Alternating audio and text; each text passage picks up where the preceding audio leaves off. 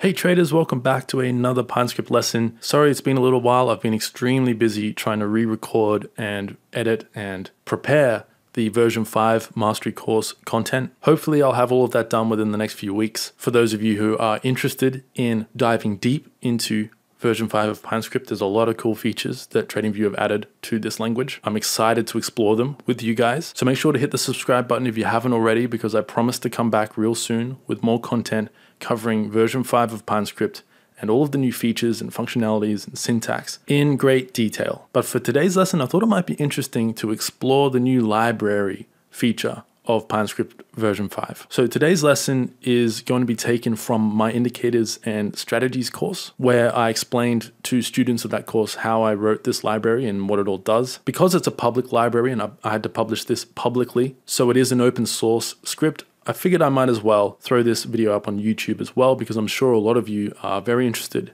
in finding out how libraries work. I know I was when this feature was first released. So as always, there will be links in the video description to this script so that you can go and get the source code if you want. And any information resources I mentioned in today's lesson will be there. And without further ado, let's get into today's lesson. It's going to be a longer one because there is a lot to cover here. So grab yourself a coffee or a beer or whatever it is you need in order to take this information in today. And let's get started.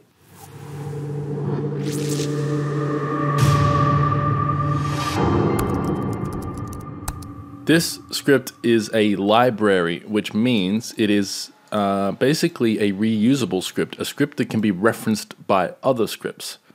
Now, it behaves a little bit differently to indicators, but that is what it is most similar to. You can use most of the features of indicator scripts in libraries, but there are a few important differences which we'll go over in this lesson and in other lessons. So the ZenLibrary is just a collection of custom tools and utility functions commonly used with my scripts. So I wrote this library to assist in my own scripts. So all of the functions you see here are just functions that I commonly use across multiple scripts.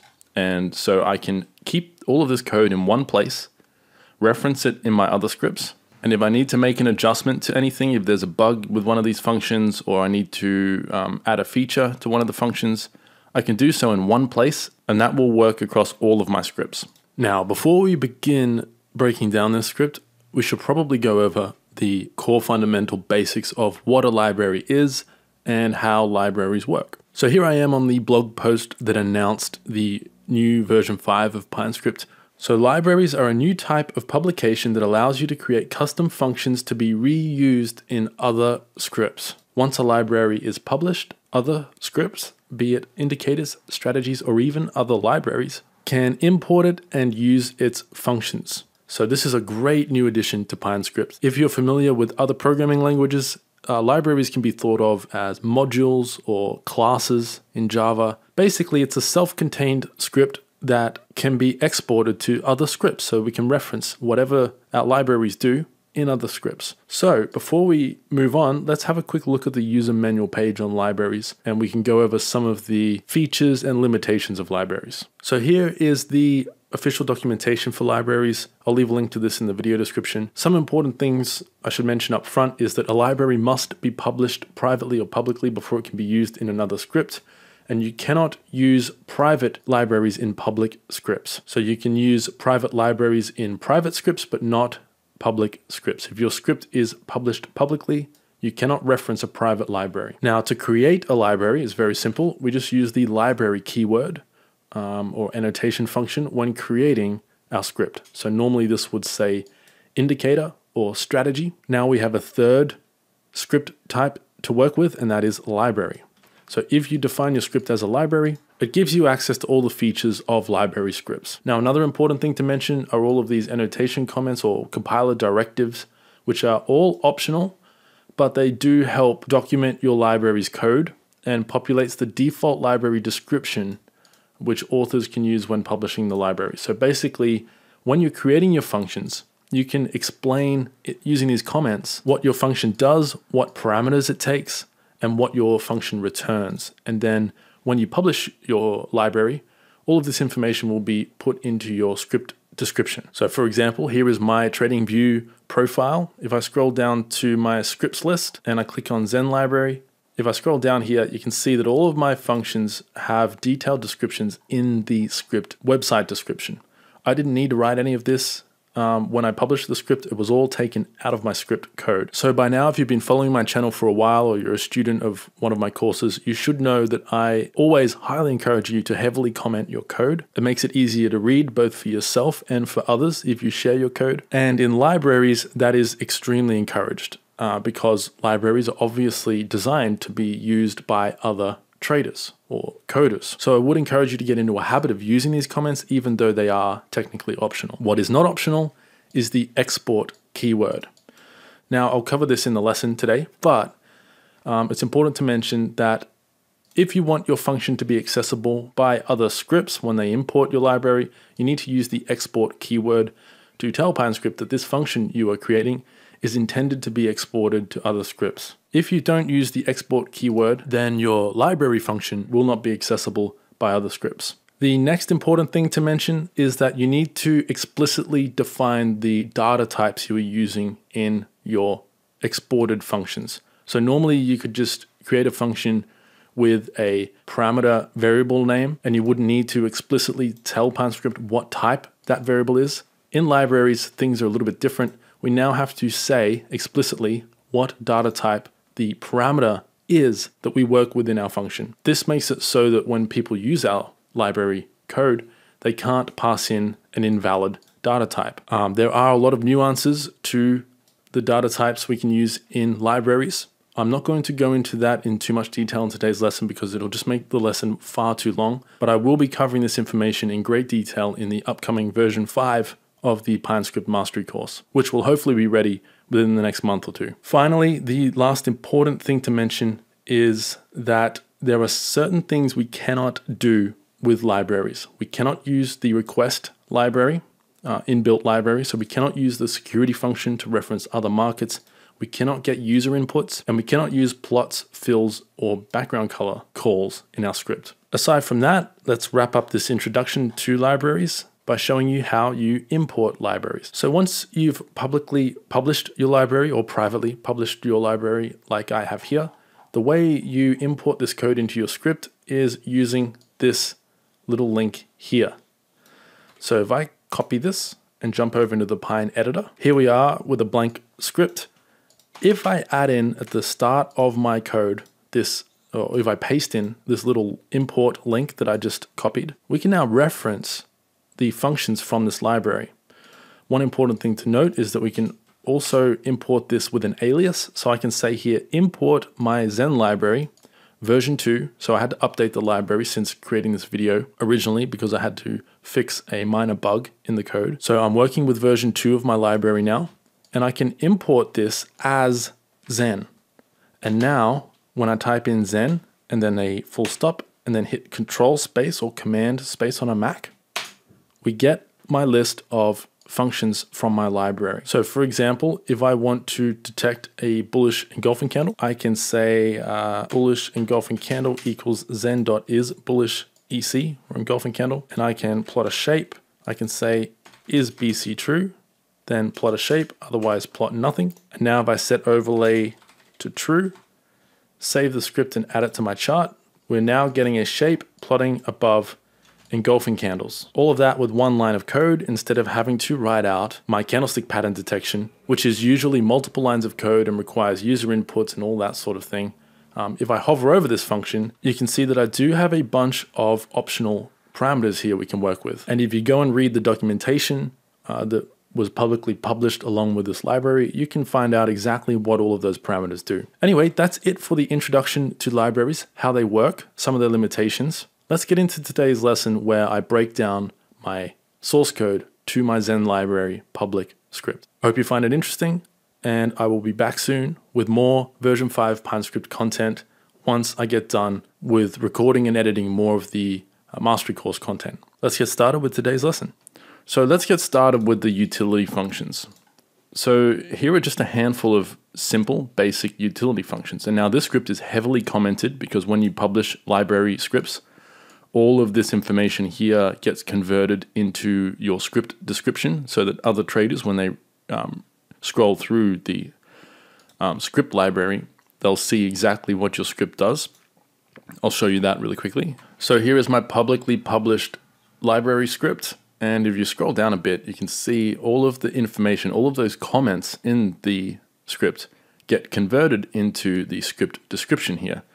And so anyone who comes across this library in the TradingView public script library will see exactly what my script does. So they can just read through the documentation here and understand what each function does without needing to read through the code to work that out. So let's go over some of these utility functions. The first one we have here is get decimals. Now notice that you need to use the export keyword or prefix to declare functions that will be available from other scripts importing the library. So you can have a function in here, like my function. Whoops, that was not even close to correct. And this function could return X. And I could call this function in my script. So I could call my function down here. And now if I save the script, we'll get an error because this X doesn't do anything. Let's just say X equals 1 and save the script.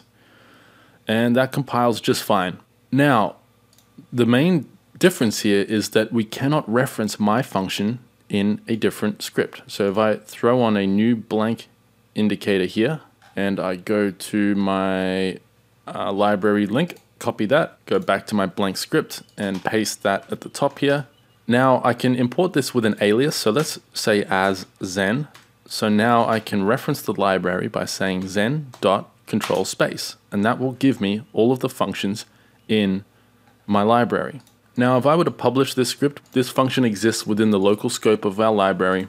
No other script could reference this function because it is not exported. So in order to reference functions within this library, we need to use the export keyword to make sure that Pine Script knows that this function needs to be exported and able to be referenced by other scripts. Now, the reason we do this is because there are certain rules with exportable functions that we need to respect. For example, we cannot use the security function with libraries. Now, if you want to read about all of the nuances and limitations of libraries, come to the user manual, Pine Script version 5 user manual. There'll be a link in the video description. They explain exactly how functions work. I'll be recording a lesson on libraries in detail in the mastery course, but the main important things to note is this section here. We cannot use request, so we can't reference a security function or anything else that falls under the request library. We cannot get user inputs.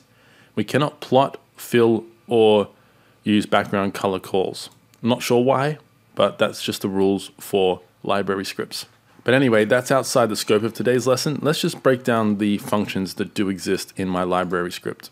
So I already mentioned get decimals. Get decimals gets the decimal places after the quote price on your chart. So in this case, I'm on Bitcoin and there are 2 decimal places after the quote price. So using this function would return 2. This is useful for things like truncating a number down to the same number of decimal places on your chart. So some scripts, maybe you're sending a webhook alert to a third-party API and you send an indicator value or stop loss price or something like that. And the price might look like something like 5 point and then like 7 or 8 decimal places after the number. And maybe you only want to send the same number of decimal places as the market you're on. That is what this is useful for, and this function, the truncate function. The get decimals can be used with the truncate function to cut the excess decimal places off numbers in your script.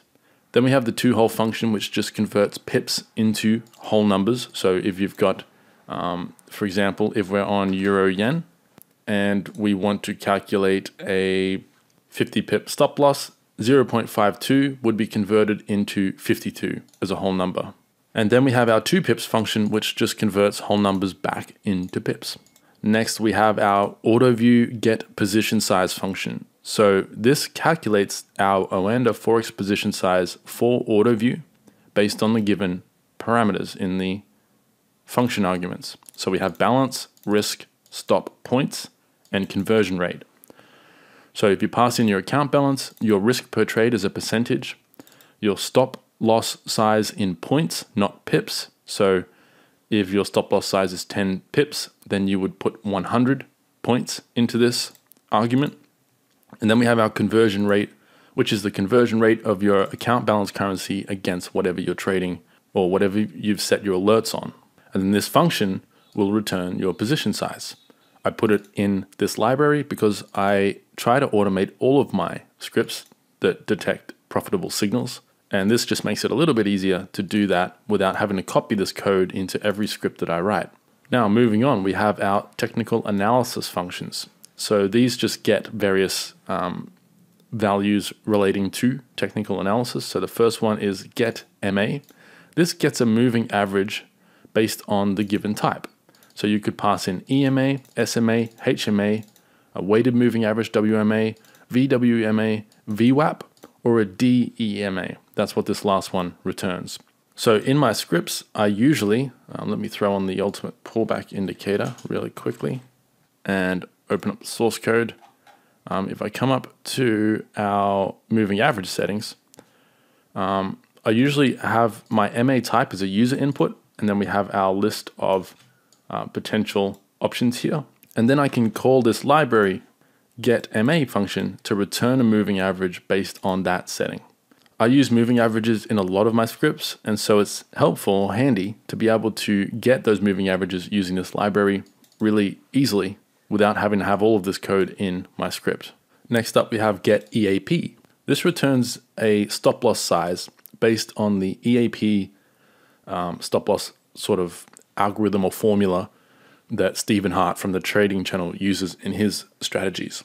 Basically, this is just a way to round down your stop loss based on certain brackets so that you can have a slightly tighter stop on average and therefore a slightly larger position size on average, leading to slightly improved profitability on most markets at least, or most strategies, while not affecting your stop out rate too much or your loss rate too much. So first of all, you pass in your current ATR, then the script converts that number into a whole number using the toWhole function from up here.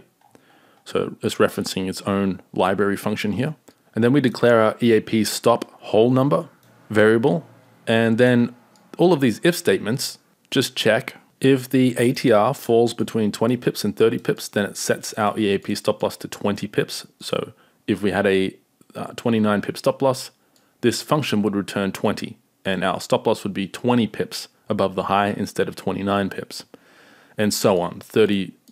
Between 30 and 50, it gets rounded down to 30. Between 50 and 100, it gets rounded down to 50, and anything over 100 gets capped at 100 pips. So that's what this function does. Now, I use this in my scripts a lot, but if you're not a student of Stephen Hart and you're not familiar with the EAP stop loss sort of algorithm and why he uses it, maybe don't use this in your own scripts unless you understand the concept here. So moving on, we have our bars above moving average. So this simply counts how many candles are above the given moving average.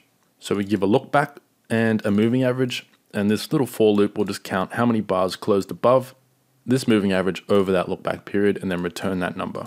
Same with bars below MA, it does the same thing just for bars below it.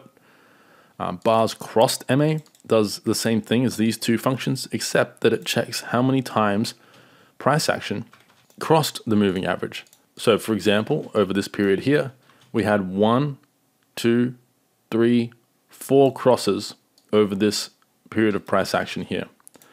And so this function, if I gave it, let's say, a 10 bar look back, it would return how many times price action crossed above and below the moving average over that look back period. This is useful for detecting potential periods of consolidation. If price action has crossed the moving average too many times over your look back period, then price is likely consolidating or going sideways. And then moving on, we have our get pullback bar count. So this counts how many green and red bars have printed recently, i.e. our pullback bar count. And by green and red, I mean based on whatever direction you pass in. So if you pass in 1, then this function will count how many green bars printed over our look back period. If you pass in -1, it will count how many bearish or red bars printed over our look back period. So this is useful for counting how many bars we've had pulled back against a certain direction. So if we set our look back period to, let's say, 10 bars, you can see that we've had 1, 2, 3, 4, 5 green bars over this period of price action. And we do this just using a simple for loop that just loops our look back, and it just checks if the closing price of that bar over our little historical look back for loop closed above or below its open. Very simple function here. I use this in the ultimate pullback indicator to count how many bars have pulled back since a new low, because the rules of the pullback strategy require at least 2 green bars since price makes a new low. And so I can use this function to verify that we have had a pullback. Now moving on, we have a bunch of candle functions here. This one gets the body size. This one gets the top wick size. So that's in pips how big the wick was on top of the bar. So all of these are in pips. Get body size returns the current body size in points, sorry, not pips, returns it in points. You need to divide it by 10 to get pips on the Forex market.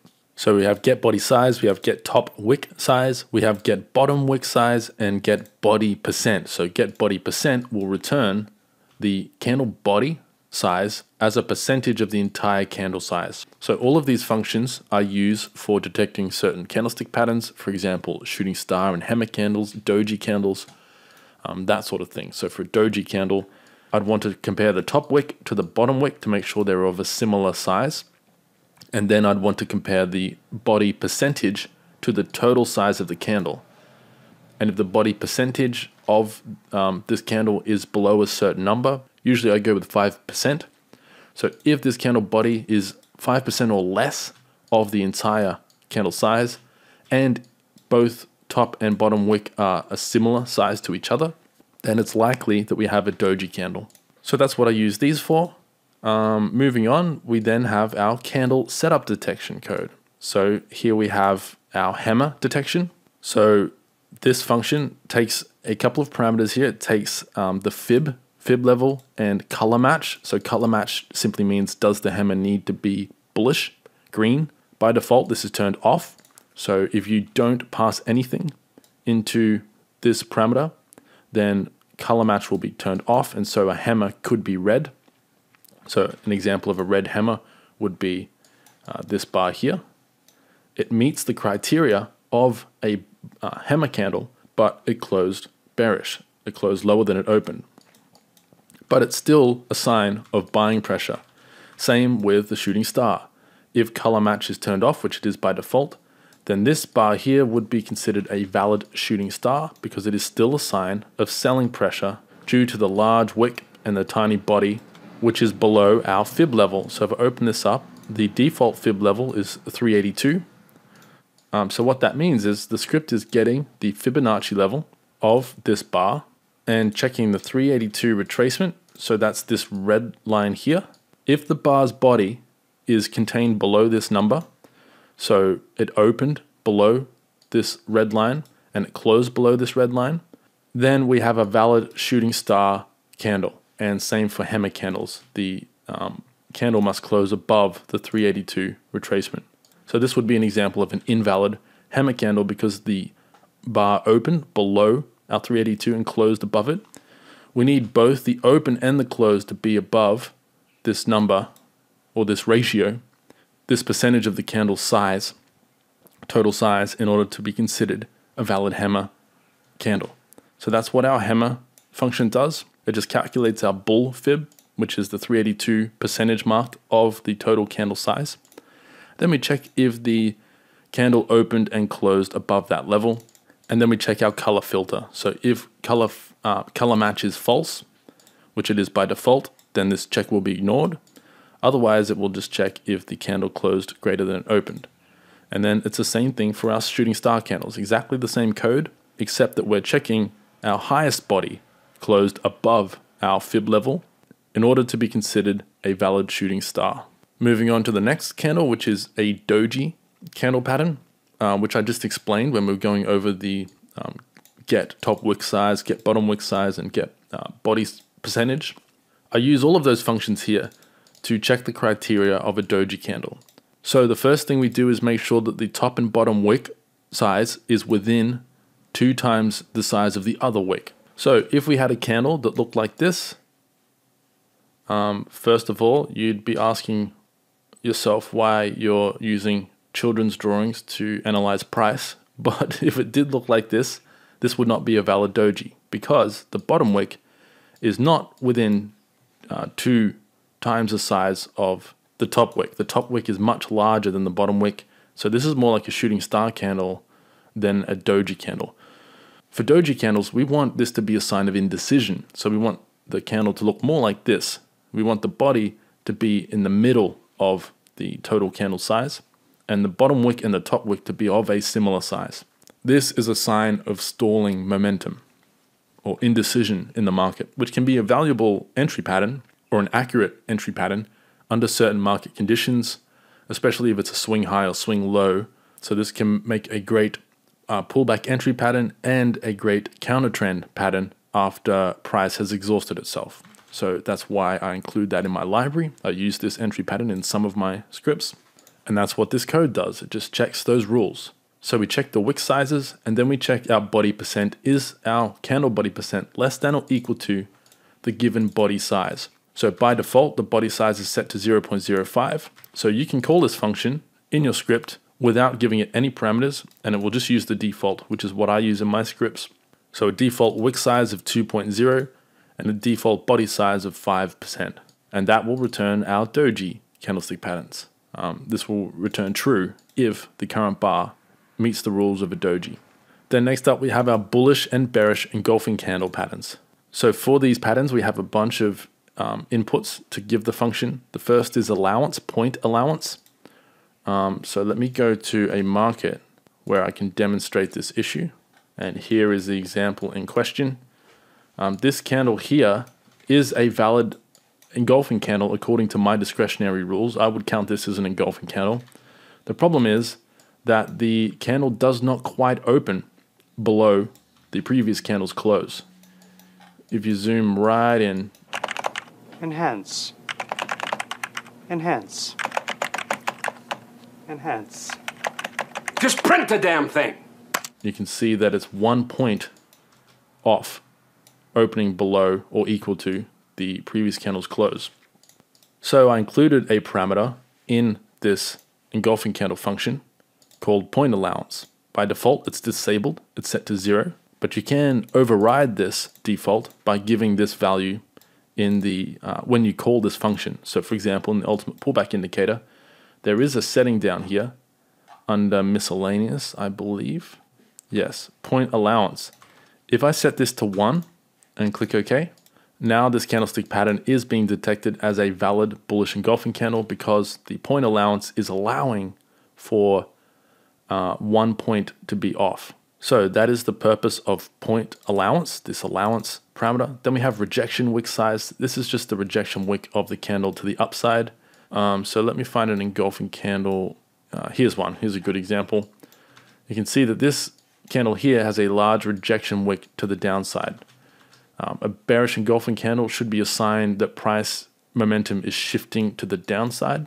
But if we have buying pressure here on this same candle that pushes price back up, even though this engulfs the previous candle and is a swing high, it could be argued that this is a lower quality entry pattern because of the buying pressure we see here. What we really want to see is a very small wick to the top or no wick at all, like on this bar here, which was a more reliable indication that price was becoming bullish. Now on most markets and timeframes, this check is not necessary, or this filter is not necessary because it doesn't really affect the win rate too much. But I did find that on some markets and timeframes, having a rejection wick too large to the downside, like 2 times a body or greater, is definitely not a good entry pattern. And so I included an option here to set the maximum rejection wick size. Now this is the maximum rejection wick size compared to the body as a percentage. So if you set this to 1, that would mean that a rejection wick size of 100% of the candle body would be ignored. So let me show you that in practice. If I come down to my candle settings here, max rejection wick size is our rejection wick setting. If I set that to 1, this setup will go away. There we go, it's gone now because this rejection wick is greater than 1 times the size of the body. And then finally we have engulf wick as a parameter. So this just means the bar must engulf the previous candle's wick. By default, it's turned off in this function, but you can override this if you want to. Again, that does affect the accuracy of this pattern on some markets. Some markets perform better if you make the bar engulf the wick. So that's this setting here. If I turn that on and turn this off, you can see that our win rate has improved by a few percent just by making sure that the candle engulfs the previous candle's wick. And that's it for our bullish and bearish engulfing candles. Apart from that, we just check the simple candlestick pattern. Does the candle engulf the previous candle? And then we check our filters. And obviously the same for bearish, just in the opposite direction. And so that's it for our candlestick patterns.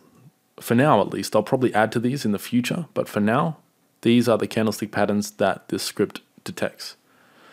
Moving on, we now have our filter functions. So we have a time filter here. This just returns true if the current bar falls inside the specified session. So this is used in a lot of my indicators to tell the script not to take setups during certain times of day. And so I can use this time filter in this library across all of my scripts. Same with the date filter. This just checks if the current bar's time falls within these 2 dates. And then we have day filter. This returns true if the current bar's day is equal to the given parameters. So if you pass in true for Monday and the current bar's day of week is equal to Monday, then this day filter will return true. So this filter checks if the current bar's day is in the list of given days to analyze, and then based on whichever day Boolean you pass in, true or false, will tell the script, should the script analyze this day. So some scripts do not perform well on Mondays for me, some strategies, and so I like to include a day filter in my scripts. And having this as a library function is really cool because it just means I don't have to have all of this code, this big block of code in all of my scripts. I can just reference the library. So moving on, we have our ATR filter. So this function checks the current bar size against the given ATR and the max size that you've specified. So you can either pass in a custom ATR value. So for example, maybe you want to check a 7-period RSI. With your filter, you can pass that in as your ATR. Otherwise, if you don't pass in anything, the ATR will be set to 1111 by default. And then over here, the script checks if ATR is 1111, that means the user hasn't overwritten this ATR value. And so we just reference the standard 14-period ATR. Otherwise, we use the given ATR to analyze the maximum size. So the reason I did this, I used this default value, is so that you can simply call ATR filter and then pass in a max size. So for example, ATR 3.0 will return true if the current bar's size is less than 3 times the 14-period ATR. This is a useful filter for ignoring giant setup candles. So sometimes the script will detect a setup candle that is just too big to trade.